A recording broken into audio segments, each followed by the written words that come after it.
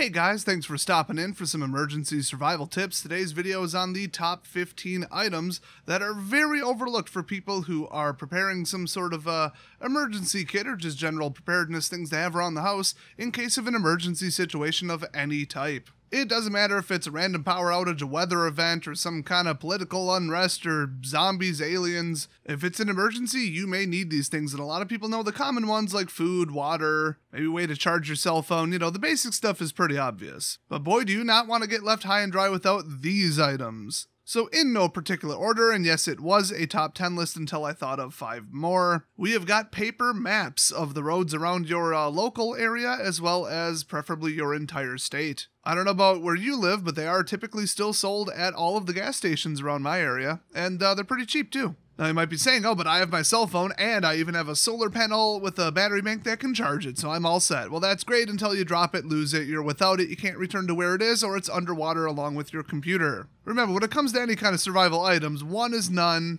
and 2 is hopefully 1. Also, you'd be surprised how many map apps claim that they have an offline component, but then really do need a data connection to function. So paper maps weigh next to nothing. You can put them in any kind of emergency kit or like a go bag or whatever you want. You know, leave them in your car glove compartment, and they'll come in handy since usually in some sort of urgent situation you have to return to somewhere or you have to leave to somewhere, and it might even be somewhere that you're not familiar with. For wildfires, I mean, you might just generally hear, go northeast. Okay, you never been there before? Cool, grab a map. Fun fact, smoke can sometimes block cell phone tower signals. So the second item is somewhat similar. It's digital and or paper printed guides and manuals for anything you own that you might need. Now, while it may be nice to have one for your lawnmower, why would you be concerned with cutting the lawn if an emergency situation is going on? But how to operate that weather radio, or how to operate a certain power tool, or how to swap out or maintain something, how to change the oil on your generator.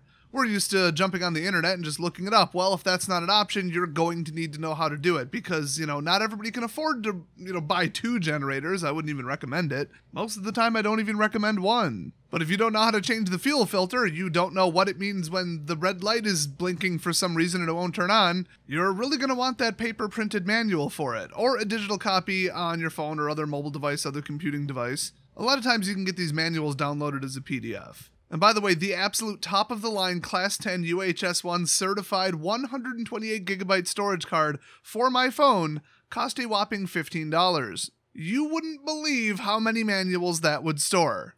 So honestly, I would get the digital and the paper versions. I mean, it's not the, eco-friendliest or cheapest thing ever to print off, 100 pages of multiple manuals, but, well, like I said, you're going to want it if the power's out. A lot of people say, yeah, but I've done this 3 times. I know how to maintain this device or this tool. Try doing it stressed out with one of your family members missing, on a lack of food with almost no sleep, and then also maybe half the proper tools you need to do it. You might want that manual. So the next one, everybody heard about paracord, okay? Or some kind of rope. Everybody says, 550 paracord or whatever. That's great, but honestly, some of y'all preppers need to calm down about the paracord, okay? Paracord is it's lovely, but it is what it is. And speaking of what it is heat sensitive and downright flammable. So I know it's not the lightest thing to carry around. I wouldn't even bother putting it in any kind of emergency go bag, but I would have it around the house or the garage.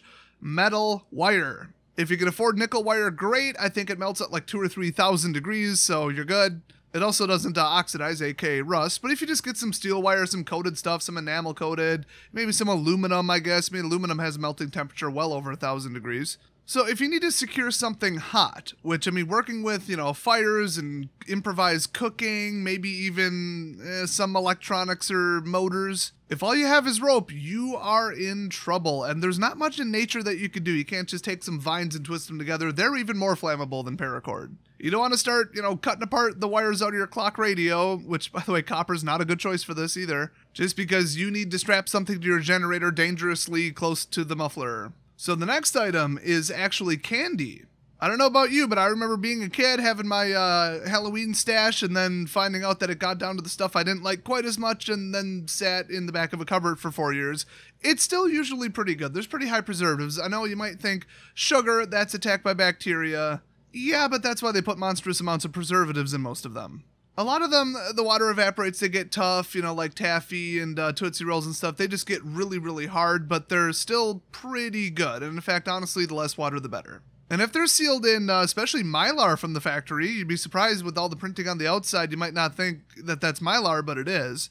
If it's clear, it's plastic, though. But either way, I mean, it doesn't exactly let oxygen through, so you don't get a lot of spoilage. I mean, it's not like they start dropping oxygen absorbers or desiccants into the packaging, but it's something. And the other thing is candy is unbelievably cheap, and it has just about the highest calorie density you could possibly think of. So I wouldn't exactly start making it, 20% of my food supply just because of, long-term storage issues and the fact that they're completely empty, useless calories with no nutrients whatsoever in them. But, I mean, I just said the magic word, calories. And plus, don't forget about the mental aspect of it. Especially in an emergency situation where it's like things are cascading and just one thing after another, and your worries are cranked up to 11. You can't contact other people, you're stressed out. I mean, let's say you had a bad day at work, and then you had a bad drive home, and then got some bad news on your cell phone, you sit down. What's the first thing you feel like doing? Cooking an amazing meal. Or more likely, ordering one from a restaurant or stopping at, some place to get a really delicious meal, because it's like,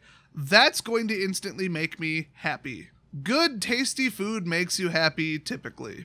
And honestly, nobody doesn't like candy, especially when they're stressed out and hungry. So it might be just the nice little, 1 to 2 minute relax, just take a break from the world, get some tasty calories in you, and then get back at it that you need. Now, the one thing you want to avoid is anything with nuts because they have oil, or anything with milk products or directly oil in them, like chocolates. You really do just want compressed sugar. But yeah, if you have some questionable candy, you might want to melt it, double boil or keep it to water temperature, don't burn it. It's a whole thing. I could go on about food safety, but just wanted to make sure that you don't forego candy as a small thing you can keep a small amount of. The next item is storage jars of any type, preferably ones with sealing lids. And this is pretty easy. A lot of the stuff you might have noticed you can pick up for dirt cheap, if not free. I mean, digital PDFs from the internet are free, and printing stuff is nearly free. But yeah, something with a solid seal. I'm not talking like absolute mason jars and that kind of stuff. Those are nice if you have them. But, maybe jam or jelly jars. That's where I always go. They're glass. Plastic just does not usually hold up. It can crack in the air. It's low grade. Yeah, it's food grade, but it's not exactly plastic meant for outdoor storage. So it's kind of in between on the quality standards for like a peanut butter jar, for example. But yeah, you take a glass jam jar. I mean, you could keep that in your fridge for 6 months with the lid on, and doesn't tend to evaporate and dry out because the lid is good enough. Now, I say that you might need multiple just small ways to store stuff because it could be anything, but the first things that come to mind are dried seeds and beans. I mean, I just did this today. I dried a bunch of excess beans and cucumber seeds that I had from some that kind of went bad or grew too big. I accidentally let my pickling cucumbers blow up. I thought, okay, let's dry them and seal them somewhere moderately air-proof. At the very least, out of a risk of condensation. And I thought, well, I'm going to need some glass jars. And I actually didn't have any. I didn't keep any. Pill bottles are great for that, too. I mean, they can be kind of small, but they're extremely well sealed. So, big thing of Tylenol or whatever.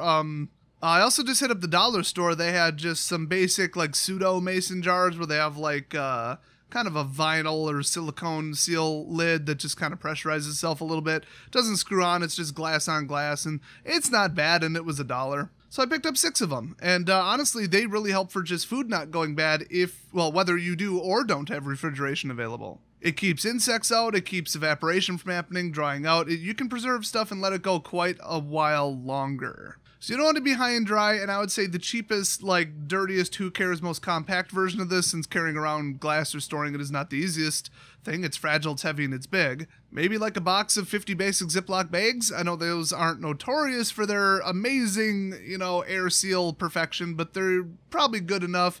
It's just, a bag versus a rigid glass wall, you're going to limit your uses. And a bag breaks a little bit easier under a slight amount of pressure. So next up, a bicycle. A lot of people think, well, I'm not into cycling. I don't have anywhere to ride. There are no bike lanes around me. Why would I own one of these? In case you gotta move and your car doesn't work. Trust me, going on foot is not fun. Through wooded areas, I think, like 8 miles per day if you're really moving, I think is the number. Somewhere in that neighborhood. And that's for a pretty fit person in pretty good shape with no, disabilities or mobility issues. Not saying it's impossible to move 20 miles if you're really booking it and you're a professional hiker and you got light gear, but try one little factor like your shoes being damaged or your socks being wet, and you're going to have a bad time. A bicycle, you can move upwards of 20, 25, 30 miles an hour while burning, honestly, very little calories. And you can get a decent bicycle on the secondary market for like, I don't know, 30 to 60 bucks in my area, even at pawn shops and stuff. Nicer ones like good mountain bikes upwards of like 150 tops. So it's a bit of investment. It's a bit of a space thing. If you live in like an apartment or a house without a garage, it's like, where do you put it? But it's just one of those considerations. If you think I could put it somewhere, I might use it occasionally, and I really, really want to be able to, you know, cruise 20 miles in 1 hour on a bicycle in case of an emergency to get out of a city or get to,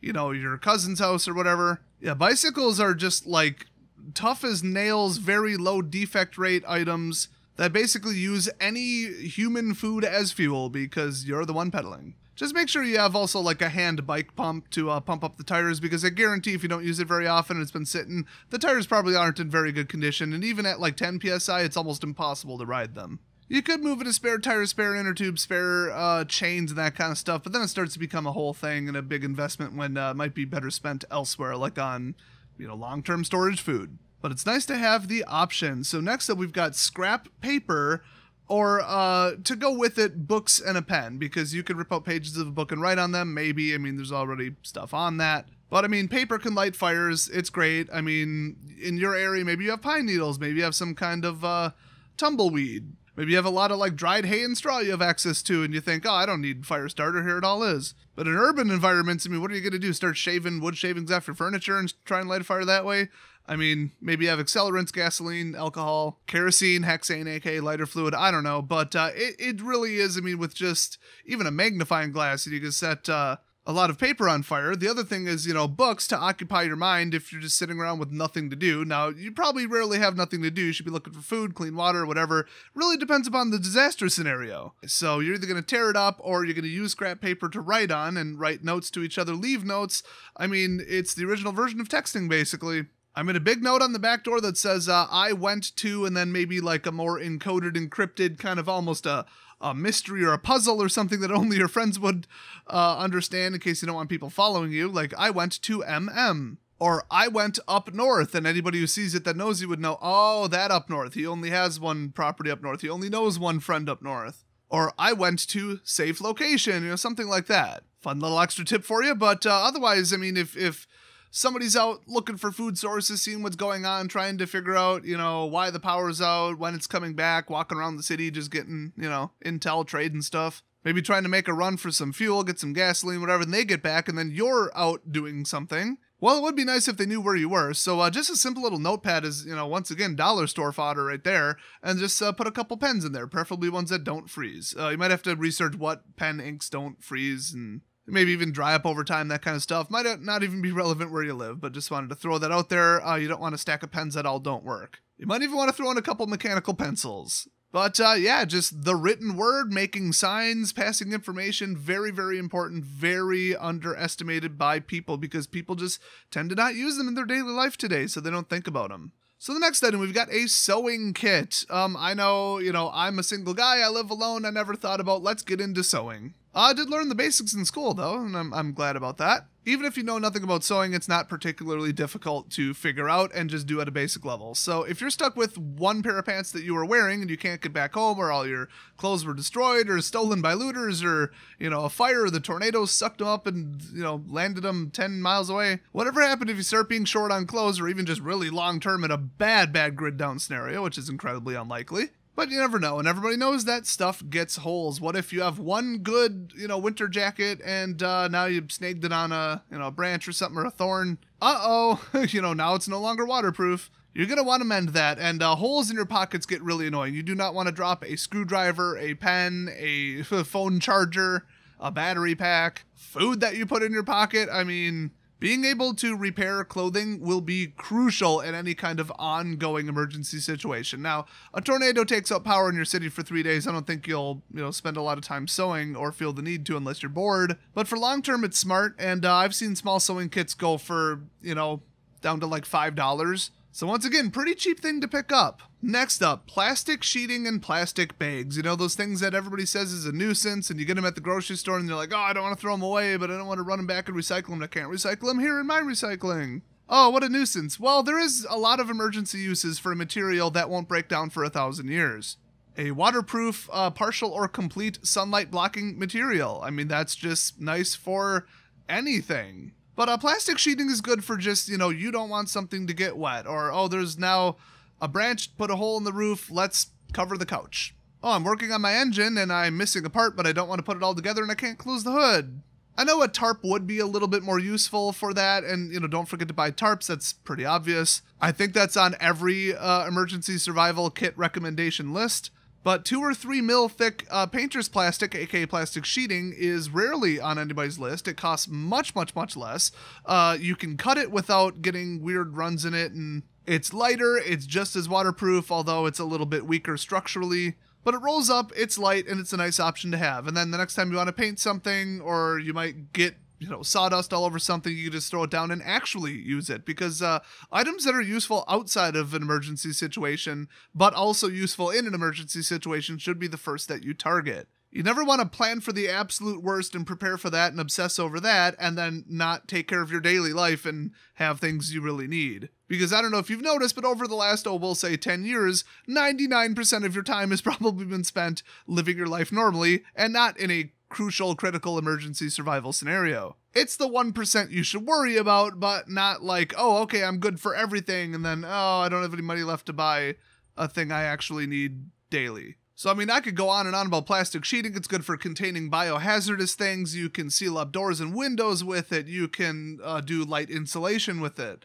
Technically, you could burn it. I wouldn't go anywhere near it, but it is highly flammable. You could use it as a really crappy improvised sail. I mean, there's all kinds of things you can do. So I'd pick up a roll or two. I mean, they do have it at the dollar store, but it's only usually under $5 for some pretty good stuff, like a 20 by 10 of 2 or 3 mil at the hardware store. In 2020 in US dollars in America. Now, the next item, I kind of hinted at this, but it's something to do, something to occupy your mind, because a lot of survival scenarios are filled with a lot of boredom. You can't do your normal things like jump on the internet, watch a movie, watch some Netflix, listen to music. I mean, maybe you could if you got a good enough solar charger and a battery bank for your phone, but a nice book to read, or a phone with a really cheap memory card full of, ripped movies from your own DVD collection or whatever, however you want to do it. Maybe some downloaded ebooks, maybe some printed physical books.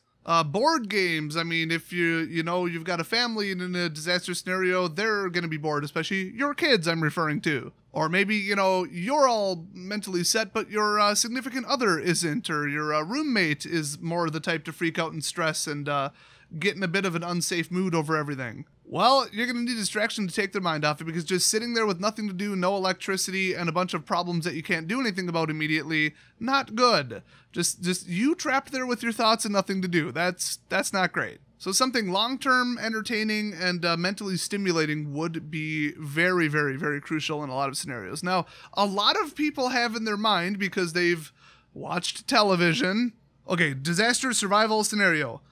I am out in the woods 50 miles away from anybody. Now, why? Why are you out in the woods 50 miles away from anybody? I'm not saying it wouldn't happen. I'm not saying it couldn't happen. I mean, sure, zombie outbreak. Maybe. I kind of doubt it, but maybe. So you're far away from civilization because the Martians invaded. I don't know what people are thinking. They need to stop getting their scenarios from Hollywood, though, and survivalist shows, but they're like, okay, every single second needs to be like gathering firewood, building a shelter. There's never enough time in the day. We're burning daylight nonstop. There's no time to sit around and read a dang book on my phone. I need to be hunting and fishing and checking my snares and rabbits and this and that. I mean, yeah, okay, if the disaster scenario is literally you are lost in the woods, why'd you bring a bunch of books anyway? But if you're just like, oh, the power's out, internet's out, I got nothing to do, and just patched up a window that a tree just went through and chopped it up with my nice little handsaw.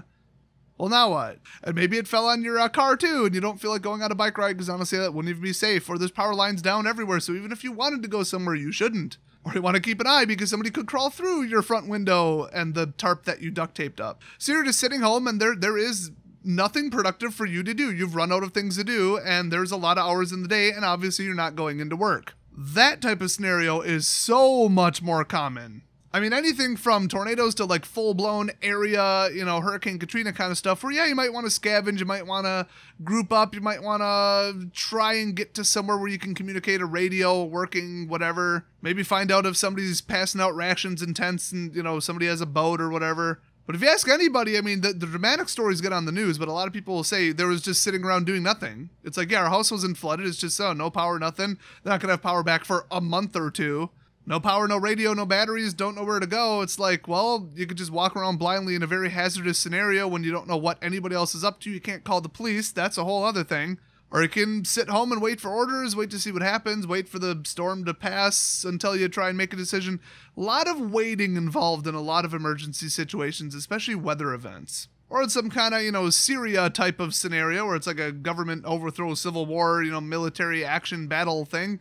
There's staying home doing nothing while bored while also hiding at home. So, I mean, I just want to throw out all these different scenarios. A lot of people go to the craziest stuff, the stuff they've seen on TV and the most sensationalized stories and think, why would I possibly bring a book into these scenarios? Well, you might just need a book and a copy of Monopoly or something, just saying. The next item, and boy, do people overlook this.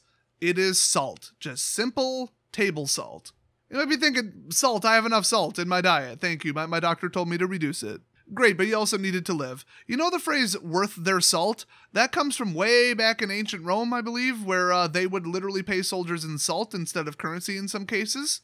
Because salt just, it didn't have the modern infrastructure. It was close. I mean, they shipped stuff. I mean, the trade routes and the Silk Road and all this stuff all through time. People traded stuff. Even spices made their way from, thousands of miles. But now it's just, some big machinery and it goes to some mine somewhere out and who knows where, it gets a bunch of salt, sends it to all the grocery stores, and people need not even a gram of it per day. But the thing is, people need it. Without salt, you will 100% absolutely die, and in all likelihood, since you've never been short on salt in your entire life, you won't know what's happening or how to fix it. Also, plain table salt is usually iodized. It has iodine in it. You need iodine for proper thyroid function, especially if you are a developing child, but even adults need it as your cells regenerate and rebuild and that kind of stuff. And the last thing you want in a disaster scenario survival environment is a thyroid problem, because that handles energy distribution, even I think temperature regulation, just basically your whole metabolism, aka energy level and sleepiness. Oh, and by the way, you need salt because your nervous system, all the nerves in your brain are made out of potassium and sodium, among other things. They carry the electrical impulses because they're conductive. So without salt, your nervous system shuts down. So like a small coffee can size of salt is like $1 or less at most places. And the only concern with keeping it on the shelf is clumping up, because it doesn't tend to have an anti-clumping agent. And I think even if it does, that's a problem. And I think non-iodized salt, so salt with no iodine in it, clumps less, I think. Honestly, if my salt clumps up, I'm not just going to roll over and die. I'm going to get out a hammer. But it certainly doesn't go bad, but you wouldn't want things mixing with it. It's obviously, by definition, not a very reactive compound, unlike trying to store baking soda. Or like lemon juice or alcohol. I mean, anything will break those down. But, salt can do some things. I mean, sodium and chlorine are somewhat reactive. So you might want to, bare minimum, put it in like a sealed glass instead of maybe like the paper, thin, cardboardy type of material it comes in. There's certainly no need to throw an oxygen absorber in it. You could do a desiccant if you really wanted. That absorbs water. You don't want water in your salt. But personally, I buy about 50% non-iodized and 50% iodized, just to cover my bases, and because you really don't need that much iodine. You need some, but you don't need a lot of it. So salt's actual uses, besides making, a lot of food taste better. I mean, you could take some, squirrel you caught or a rabbit or something and try and eat the meat, and it'll be really plain. It'll taste better if you're hungry. That's great. But you probably don't have a lot of sauces or anything, so just plain table salt is the most universal seasoning you could possibly imagine. And it keeps better than any dried leaf herb like oregano. Also, you could use it to preserve food. It's not the easiest thing to do. It might be used in addition to smoking or, jerky, that kind of stuff. But it has a use there as well, as far as food preservation. So next up, some sort or multiple sorts preferably of fire suppression, because remember, in a disastrous scenario, especially a weather event, you've got all kinds of power lines down, you've got stuff coming back on and off, you've got power surges that could easily, light a very cheap Chinese poorly made unsafe electronic on fire. You might be doing all kinds of improvised wiring and stuff. You're just so much more likely to have a fire, not to mention, candles and trying to cook on a fire, which I wouldn't recommend indoors, but people have been that stupid in disaster scenarios. And let me just remind you, if the cell phone network's down and the electricity's down and your phones are offline, you can't call the fire department, and even if you could, they're probably not coming. Maybe the roads aren't clear. Maybe they're being blocked by peaceful protesters. Now, you've probably heard, oh, the cops aren't coming, you're on your own, so have pepper spray and maybe a pistol or something for defense just in case. But also, the fire department ain't coming. So, I got pepper spray in my pocket. Cool. Basic self-defense. I have basic hand-to-hand combat. Well, what basic things do you have to stop a house fire? Or a car fire, or anything, a forest fire, your lawn's on fire, your tree's on fire. So, chemical suppressant, and oil fire grade, fire extinguishers, not a good idea. They're also way more expensive. But, you need professional, careful, cautious stuff to clean up the, residue. It's toxic. I don't know exactly what it is. But I know that compressed CO2 works a hell of a lot better as far as safety and not turning your front lawn into a chemical war zone. CO2, it's compressed, it comes out extremely cold, so it steals energy from the fire, and then no oxygen, no fire. Fire is literally just oxidizing fuel. That's what it is. CO2 is somewhat effective against certain electrical style fires too. And it'll stop really anything other than non-oxidizing. Now the other thing is, a pressurized rain barrel. If you have one single 55-gallon rain barrel that has a little bypass spout going to your downspouts usually, so your whole roof collects water for it. It's usually how they work. A lot of people use it for gardening, just to not use chlorinated water because it does bad things to the microbes in the soil. But 55 gallons is over 400 pounds pushing down, and there's a spout on the bottom, and usually you can put a hose to it. So also, 55 gallons of water is quite a lot. You could put out quite a lot of fires with that. Probably not a whole house, but, maybe slow it down. It would mitigate it. You could stop something early. The big thing is capacity and speed. How quick can you get it out and ready? If you got to sit there and, unscrew the cap, do this, hook a hose up, get a sprayer, check the pressure. Yeah, whatever's on fire is a lot more on fire now. If you just have a simple fire extinguisher, you pull it out, spray it, ta-da. That's how people stop a lot of kitchen fires. And if you think that kitchen and cooking related fires, even with the electricity on, is not going to be more of a problem in some sort of improvisational semi-emergency scenario, with the whole COVID-19 lockdowns, the initial really hard lockdowns where almost everybody was home in America, people who would always eat out and rely on fast food were like, well, I guess I'll try and cook these things. I got some noodles, I got some whatever. I'm no cooking expert, but maybe done it once or twice before. Let's do it. During the initial COVID lockdowns, the number of cooking related burns that resulted in an emergency room visit absolutely skyrocketed. Just remember, dumb modern people in at least 2020 when I'm recording this, they're bad at quite a lot of things. They take a lot of things for granted, and they have a lot less skills than we did 100 years ago. I'm not one of those, things were so much better 100 years ago people, because that's not true. But just remember, I always give the Pokemon Go example. When Pokemon Go came out and everybody decided to leave their house and go walk around places, apparently just that sentence I just said is inherently dangerous to people who aren't used to doing that. People got lost, people accidentally trespassed, people got attacked by animals, people got robbed, people fell in lakes. So then you got COVID where it's people tried to cook. Look how that worked out. Now try cooking with the power down, some kind of improvised thing, or you got something running off a generator or whatever, and it's, oh gosh, it's really, really homemade rigged up ghetto electrical systems. Last time a tornado hit where I used to work, we hooked up generators to all the servers, terminals, everything. We had 3 or 4 generators running and just cords running everywhere through puddles and this and that. We had shorts. We had stuff almost light on fire. We had the wrong gauge and people putting strips into strips, popping fuses, people spilling gasoline on the generators, lighting them on fire. People are dumb. Stuff's going to light on fire. You really need some fire suppression. Trust me. Do not overlook that. So the next item on the list, I believe we're on number 14 or 2, depending upon how you want to do it, but they're not ranked anyway, except for the last one. The last one absolutely is number 1. But this one is dental care items. I do occasionally hear this mentioned and recommended by some people, but other people are like, well, that's a cosmetic thing. What am I going to have, some, mouthwash just so my breath smells fresh as a tornado ripped through my city? Am I going to want to have really bright white minty teeth and perfect breath for the zombie apocalypse? Yes, actually, because the dentist is closed. Now, this is more of a very, very long-term thing, I will say that, because usually, you go to the dentist every 6 months, they tell you if you have a cavity or 2, clean your teeth, get rid of the built-up plaque, and you're good. So, honestly, the person with the average, nice, good, healthy teeth right now, it would take quite a long time, something on the years scale, for them to fall apart. Now, that said, I have heard stories of people who, because of, mental disorders or some kind of injury or severe depression, have gone without brushing their teeth suddenly for about 40 or 50 days, and they had infections of the gums, abscesses, they had toothaches, they had immense, rot and all this. And it's because you just weren't used to living like that. Your immune system wasn't ready for it, for cleaning to just stop. Modern humans cannot tolerate that. And even back in the day, What was the solution? It would be a miracle if you still had all your teeth by the time you were like 50 in the 1700s, 1800s, maybe even early 1900s. And, just go get some Novocaine and a nice, Nitrosox. Oh, wait, no, there's none of that. The infrastructure collapsed. Oh, guess how they're pulling that tooth out? You'll be lucky if there's even alcohol to get a little tipsy before that operation, and I use that term lightly. You would just suck it up, get wrecked on whatever you had, and sniff some ether or whatever the heck they did back in the day, and then rip the tooth out with some pliers. Or like tie a string to it and, I don't know, slap a horse and tie it to the horse. I don't know what they did. It wasn't pretty, and your other option is massive infection and a horrible ongoing toothache to the point where you can't even sleep, okay?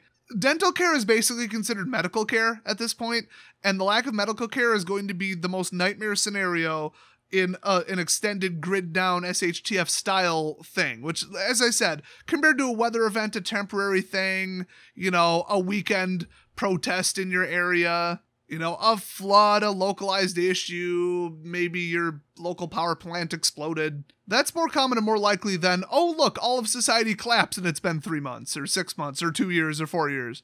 So, I mean, I wouldn't necessarily make dental care the number one thing, but if you're going to be in a bad scenario for maybe like 2 weeks because of something, or maybe a month, like, Hurricane Katrina, where, y'all get together in the FEMA camps and, well, now what? You could be approaching that, 30, 40, 50 day mark where I've heard of people getting really, really severe dental problems because they just can't brush. There is no toothpaste around. So just basic toothpaste or a good cheap replacement is baking soda, which obviously also has other uses and it's pretty easy to store and seal. But really the big one is floss, because a lot of cavities occur between the teeth and a lot of gum disease starts from between the teeth. Brushing and toothpaste are really just, obviously fluoride, and then they help with removing biofilm from the stuff you ate in the day that can turn into plaque, that can make bacteria hide in it, that can result in acidic compounds made by the bacteria that can eat away at your enamel. It's a very long-term slow thing, but the food basically rotting with bacteria on it right between your teeth, that bypasses everything and goes straight to cavity and problems and infections. So dental floss, number one thing, and then you could just go from there. And the number one thing, I have literally never seen this item on a recommended list or video or guide anywhere ever, and it pisses me off. Especially because this affects me extremely because I have dark blue eyes, and just because of my genetics and where my ancestors grew up, I guess, a just hypersensitivity to ultraviolet light. I literally cannot go outside in the summer, period, without sunglasses. I wouldn't be able to see. I tried going to the mailbox one time when I couldn't find my sunglasses, and by the time I got back in, my eyes were fried. I was barely seeing. It was terrible. And it was, 100-degree day, very high UV. And people with slightly different genetics, different retina colors, different this, that, tolerances, where you grew up, whatever, who knows. It's practically random at this point. You might be able to get away with no sunglasses, but for someone like me, I would be so unable to do anything outside without sunglasses. I have probably 10 pairs sitting around in different areas, and I've got 2 or 3 pairs in my emergency bag because I am just instantly, absolutely blind and done without them. So, I mean, I don't care about durability, style, I don't care what brand name it is, I care about being able to see outdoors. So I went to the dollar store and picked up a whole bunch of thin frame large ones for $1. Now maybe you could go a little higher, go to some $14.99 gas station models, maybe even polarized lenses, get up in the 20s, but I mean, I'd recommend picking them up in bulk. They're very hard to store. They don't like weight on top of them. They crack and break easily. And very, very close to indestructible glasses are very expensive and typically, prescription only, really. I'm sure you can get them with flat lenses, but last time I checked, they're like $300-$400. And even then, you could still scratch the lenses, just saying, what do you want? Like 40 of them for $1 each, or one nice set for $500? Just saying. I got pairs in my car. I've got them in my glove compartment. I got them in my center console. I've got them in my go bag. I've got them in my camping kits. I've got them in my emergency supplies in my basement. I have got sunglasses everywhere because they are just so stupidly critical. And you think, well, if I don't have this, if I don't have a battery and an inverter, I don't have that, I don't have a car, I don't have fuel, I don't have a bike, I could maybe get around it. I could do this. I could do that. I could cascade into this. I could build it myself. I could cook outside. I could start a fire. What could you possibly do to create your own sunglasses? I have some theoretical ideas that involve certain types of thin spray paints that people use to kind of partially smoke shadow their taillights on their car. Even done perfectly, it still looks pretty ricer. Don't do that. But maybe you could do that with some kind of, clear plastic, seal a plastic window out of some junk mail. I don't know. It would be such a pain to try to improvise that and make it work and make something you could still see through, but that blocks a sufficient amount of sunlight. It's a virtually irreplaceable item. You just simply can't improvise it, so I would strongly recommend people just go get bulk glasses somewhere or just raid the dollar store. And like I said, it drives me nuts that nobody ever mentions sunglasses for things to have around in case of an emergency scenario. Maybe it's just me and my hypersensitive vision, but I've heard it's mostly a blue-eyed thing, especially a dark blue-eyed thing, but if it even affects one person other than me, you know I'm putting it at number 1 in this list. Because in a disaster scenario, basically being blind would be pretty bad. So that is my top 15, though still not ranked in any order. Most overlooked items for emergency kits, emergency survival, long-term, short-term, tried to mix it up a little bit. I bet somewhere in this video you're already on Amazon or eBay or making a shopping list to go pick it up locally for some of the items I just mentioned, because nobody likes having blind spots, and I think I kind of sensationalized the absolute disaster scenarios. But, well, I mean, is it though? I mean, being unsafe is being unsafe. It's all a numbers thing, and, you don't want something going bad on top of a scenario already going bad. So be prepared. Speaking of that, hey, you're a little bit smarter and safer for watching this video. So why don't you, maybe favorite it if you want to reference it in the future. And if you want to help out just humanity as a whole, post this video on social media and tell your friends, hey, you need to see this. Especially challenge your more, disaster safety oriented or like even prepper type of friends. Challenge them to watch this and see how many items they weren't aware of. And then laugh at them. Just kidding. Don't be a jerk. And most importantly, don't forget to hit the subscribe button, because I'm going to have a ton of content coming out on this channel. And it is going to be the most well-researched, well-presented, well-edited, well-shot, best examples, gear reviews, everything you could possibly want to know about surviving disastrous situations. Oh, and as is the policy, no politics, no obsession with exact specific scenarios, no social commentary, and just nothing but useful information. So thanks for watching, everybody, and I'll see you guys next video.